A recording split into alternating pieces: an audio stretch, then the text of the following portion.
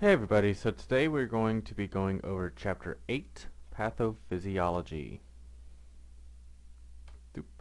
So in this chapter we're going to be going over cellular metabolism as well as the components needed for adequate perfusion throughout our body.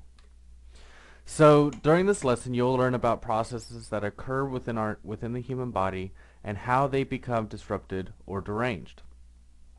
One of the most fundamental purposes of emergency care is being able to maintain adequate perfusion of the body's cells to ensure continuous delivery of oxygen and glucose and removal of wasteful byproducts. These basic molecules, oxygen and glucose, are necessary for normal cell metabolism and function within our body. So when we become injured or we become ill, this can potentially disturb this perfusion and allow for wasteful byproducts to build within our body and our body moving into an acidotic state.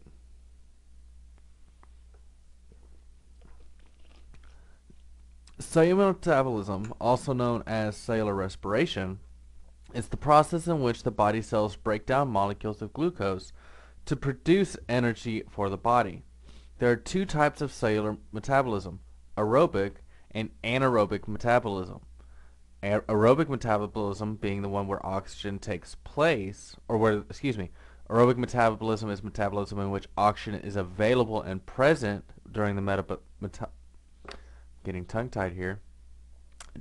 Oxygen is present during the metabolic state of the cell, whereas when there is a lack of oxygen, it is called anaerobic metabolism. Catch the A. Alright, if you think back to your terminology, A means without.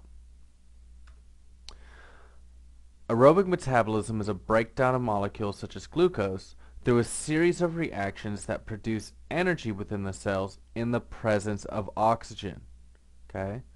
Now, during the initial steps of this metabolism, it doesn't require a large amount of oxygen, if any at all, and produces only small amounts of energy. So it does start through in anaerobic metabolism before the oxygen is then presented. Once it goes through the metabolic process, oxygen is then entered to assist in the process of extracting the energy from glucose and eventually removing any waste that was produced during the process. So as you can see in this picture, you have aerobic metabolism. Okay, glucose enters the cell, energy is beginning to be broken down. Oxygen then enters the cell, allows a large amount of ATP or energy to exit the cell, and all of the wasteful byproducts is then removed from the cell back into circulation to eventually be extracted through the body. Cells must engage in metabolism to produce the energy needed by the cell to carry out its functions. When there's an adequate amount of oxygen available to the cell, it produces that greater amount of energy, and the body is able to convert waste products to forms that the body can then eliminate in a safe manner. So the initial steps of metabolism takes place in the cytosol and is called glycolysis. So during that glycolysis phase, it's producing a small amount of ATP, and as it continues through the mitochondria of the cell, this is where that larger amount of ATP is then produced for the body to be able to function. Other byproducts of aerobic metabolism include heat, carbon dioxide, and water. The heat produced is used to maintain a normal body core temperature. As you would expect, an increased metabolism results in increased body core temperature. The carbon dioxide produced by metabolism is then transported in the blood and blown off in exhalation during the exhalation phase of normal respiration. An increase in metabolism results in an increase in the respiratory rate to eliminate the extra carbon dioxide.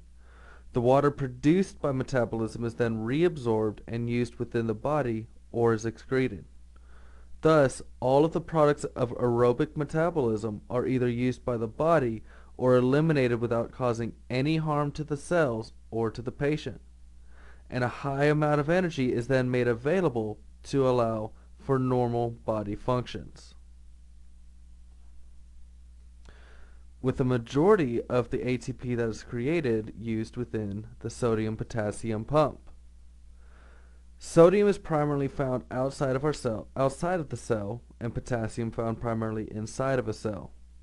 Without a functioning sodium-potassium pump, sodium that finds its way into the cell cannot exit and accumulates inside the cell. The sodium-potassium pump, energy is required to pump sodium molecules out of the cell against the concentration gradient. Potassium then moves with the gradient to flow into the cell. Sodium and potassium are exchanged in a continuous cycle that is necessary for proper cell function. The cycle continues as long as the cells produce energy through aerobic metabolism. When insufficient energy is produced through anaerobic metabolism, the sodium-potassium pump will fail and cells will die. When the concentration of sodium in the cell is too high, potassium then cannot enter and the cell cannot function. Excess sodium in the cell allows excess water to enter the cell. Excess water then causes the cell to swell, rupture, and eventually die.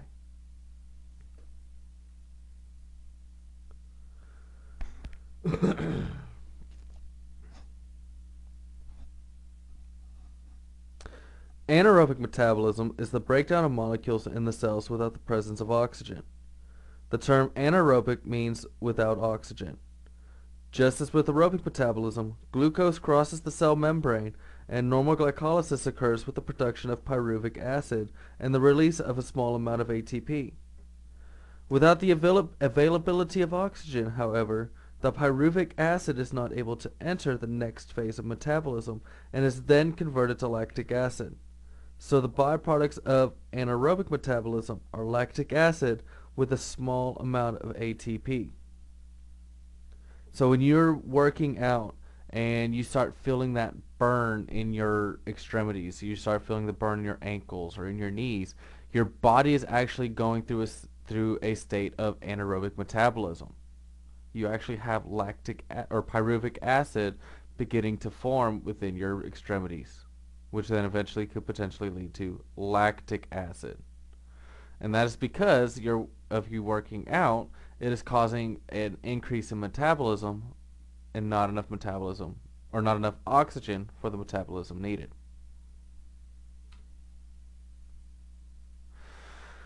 During anaerobic metabolism, because of the amount of energy produced and the lactic acid that is beginning to result, the sodium-potassium pump actually begins to fail, so thus causing the cells to swell, rupture, and die.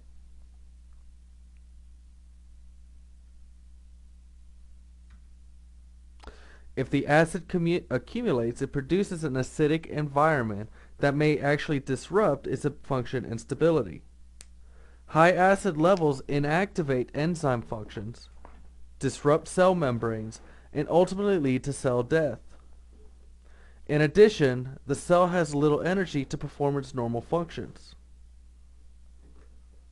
So if you have cardiac cells that are going through this process, what do you think is going to happen? You start having cell damage within the heart, thus causing you to go into heart failure, potentially, and have a heart attack, or go into cardiac arrest. Perfusion can be described as the delivery of oxygen, glucose, and other substances to the cells, and the elimination of these wasteful products from the cells. To maintain an adequate perfusion, the components of the delivery and removal system must work properly. And it requires multiple components in order to be able to interact appropriately, such as the composition of ambient air. Why would you think that's important?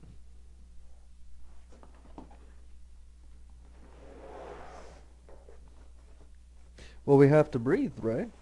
Oxygen is needed for life. It is needed for um, ATP to be able to work functionally.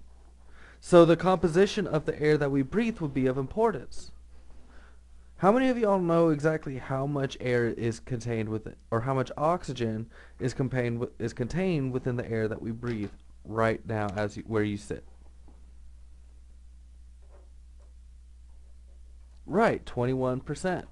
So if you go somewhere um, such as Denver, how much air is there?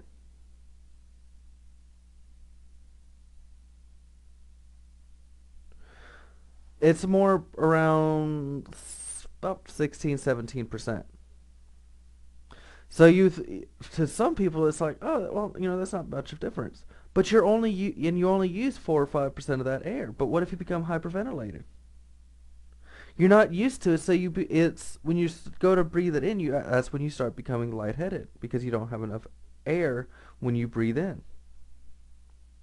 The patency of the airway matters as well, being able to breathe adequately and being able to ventilate and get good breaths in. Transport of O2 and CO2 by the blood, being able to circulate blood throughout the body to be able to carry oxygen and carbon dioxide. Having proper blood volume and not being dehydrated or hypovolemic. The heart itself being able to function properly and be able to pump blood throughout the body. Blood pressure and systemic vascular resistance and being able to perfuse all organs of the body. We'll cover this more in detail when we get to our cardiovascular chapters. Any alteration within any component that was just previously listed could potentially lead to cellular perfusion being poorly affected. So when this happens, when perfusion is then affected by these components altered, it causes the cells to shift from a state of aerobic metabolism to anaerobic metabolism. So our care for these patients is trying to restore and maintain any of the components that are altered. If our patient's not breathing adequately, we ventilate for them. If they're not getting enough oxygen, if the ambient air has become affected, we provide them oxygen with binumbral breather or bag valve mask. If they have an issue with the pump, we do chest compressions to circulate that blood. Because if you have cell death then leads to tissue death, which then leads to organ death, which then leads to organ system failure, which then leads to organism death.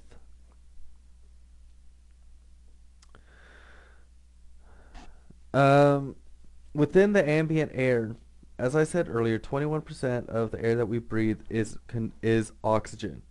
With that being said, there's more gases within our air, such as nitrogen being a large component of the ambient air that we breathe in. Excuse me. Approximately 78% of the ambient air at sea level is of nitrogen, 21% being oxygen, 0.9% being argon, 0.03 being carbon dioxide, and very small trace amounts of gases from there. Increasing the concentration of oxygen in breathed air increases the number of oxygen molecules in the alveoli, the blood, and the cells. Thus, one way to improve cellular oxygenation is by increasing the concentration of oxygen in the air breathed in by the patient. A patient breathing ambient air that contains 21% oxygen would have an FiO2, or a fraction of inspired oxygen, of 0.21 or 21%. A non-rebreather mask can deliver an FiO2 of approximately 0.95, which is an oxygen concentration of approximately 95%. An FiO2 of 1 would be equal to inspiration of 100% oxygen. An FiO2, or fraction of delivered oxygen, is the difference between an FiO2 and an FiO2, excuse me, the difference between an FiO2 and an FdO2 is that the FiO2 is administered to a patient who is breathing spontaneously and inhaling the air on his own effort, whereas the FdO2 is delivered by a ventilation device to a patient who is not able to breathe adequately on his own. Some toxic gases displace the amount of oxygen in the air, which suffocates the patient. Carbon monoxide, for example, disrupts the ability of the blood to carry oxygen to the cells, because carbon monoxide has a greater affinity to bind to red blood cells than oxygen. Cyanide interferes with oxygen use by the cell, and either of these situations would lead to hypoxia within the patient. One of the most basic and important aspects of any emergency care provided is to establish and maintain a patent airway. A patent airway is one that is open and not obstructed by blood, secretions, vomit, tissue, bone, teeth, or any other substance. Establishing an open airway is typically one of the first steps in emergency care. In some cases, it may be the only care necessary to treat the patient in the pre-hospital setting. Failure to recognize, establish, or maintain a patent airway, as already noted, could then lead to reduced oxygen concentration breathed, cellular hypoxia, and eventual patient death.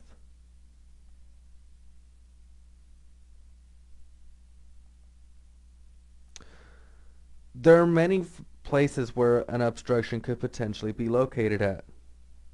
An obstruction may occur to the nasopharynx, or the portion of the airway from the nostrils to the soft palate, by blood, secretions, vomit, tissue swelling, bone fragments, or other substances. This usually does not pose a major airway problem if the oropharynx remains clear. The oropharynx, or portion of the airway from the mouth and soft palate to the epiglottis, can be obstructed by the tongue, foreign bodies, tissue swelling, hematomas, blood, vomit, and other substances. Any obstruction in the oropharynx must be removed immediately. The epiglottis is a flap of cartilaginous tissue that covers the opening of the larynx during swallowing. If the epiglottis is injured and swells or becomes inflamed from infection, it can occlude the airway at the level of the larynx. The larynx can be obstructed by laryngeal spasm, also called laryngospasm, where the vocal cords spasm and close together, which prevents any air from passing through into the trachea. This may result from injury, insertion of mechanical airways, or administration of some medications. A fracture to the larynx may cause the laryngeal structures to lose stability and be drawn inward, creating an obstruction. Obstruction of the trachea and bronchi by secretions, blood, vomitus, food particles, objects, tissue, swelling, bone, or other substances blocks airflow to the bronchioles, which supply the alveoli, the air sacs of the lungs, with oxygenated air.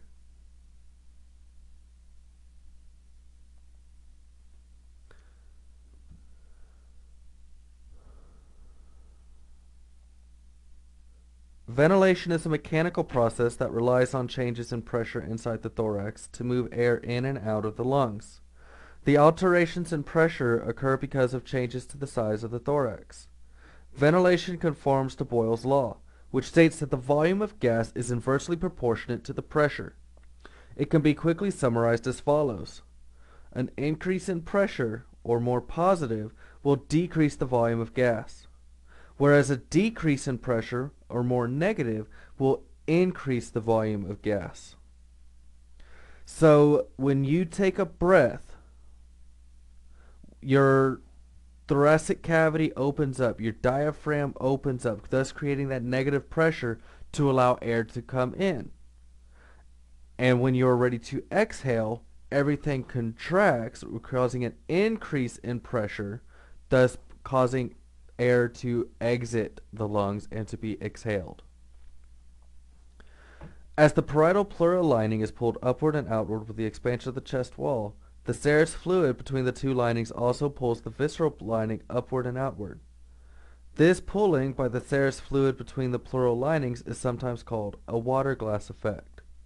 The water glass effect is similar to the surface tension created by moisture between the bottom of a glass and the surface the glass is sitting on, which tends to lift the surface when the glass is lifted. The visceral lining is attached to the outer surface of the lung. Therefore, when the visceral lining is pulled outward, the lung is forced to expand. The natural tendency of the lung, however, is to recoil and collapse because of the elasticity of this tissue. This causes the lung to constantly pull inward as the thoracic cage is pulling it outward. This opposite pull creates a constant negative pressure or a vacuum in the pleural space, or the space between the pleura.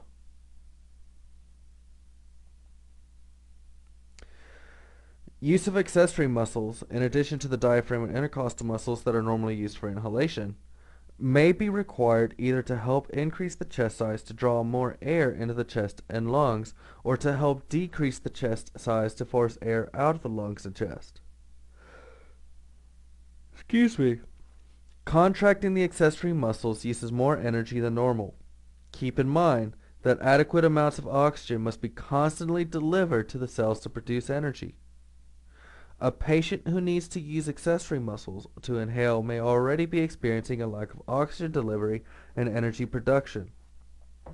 If the patient lacks the energy needed to contract both regular and accessory muscles of inhalation, the respiratory muscles will begin to fail. This will then result in inadequate ventilation, which will compound the patient's problems with a further decrease in oxygen delivery to cells.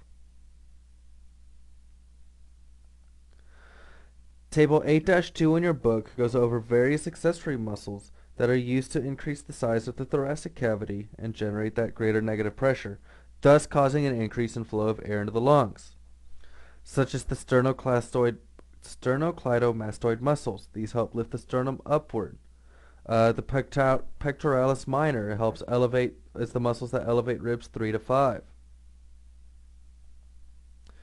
The abdominal muscles, which contract to increase the pressure inside the abdominal cavity, thus causing the diaphragm to move higher against the lungs to force air out.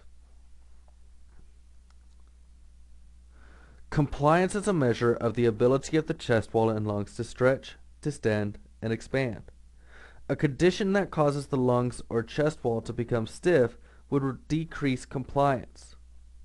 A decrease in compliance makes it more difficult for the patient to move air in and out of the lungs. This also makes it more difficult for you to ventilate the patient artificially. Airway resistance is related to the ease of airflow down the conduit of airway structures leading to the alveoli. A higher airway resistance makes it more difficult to move air through the conducting airways. A lower airway resistance makes it easier to move air. Higher airway resistance, such as a blockage somewhere within the respiratory system, requires the patient to work harder to breathe, expending more energy and possibly using accessory muscles, which may accelerate respiratory muscle fatigue and failure. The most common cause of increased airway resistance is edema or swelling within the airway structure. Mucus and constriction of the bronchioles will also decrease the radius of the airway and increase resistance.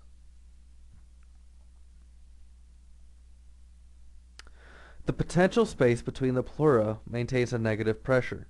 If a break occurs in the continuity of either the parietal pleura from an open wound to the thorax, or to the visceral pleura from an injury to the lung tissue, the negative pressure draws air into the pleural space. With each inhalation, the thorax increases in its size, and the pleural pressure becomes more negative. This draws even more air into the pleural space, increasing its volume and collapsing the lung. Lung collapse severely interferes with the ability of the alveoli to fill with air and to create an interface with the pulmonary capillaries, which then reduces gas exchange with the blood and leads to hypoxia. Therefore, occluding any open wound to the chest is done early in the primary assessment of a patient, as you will learn later.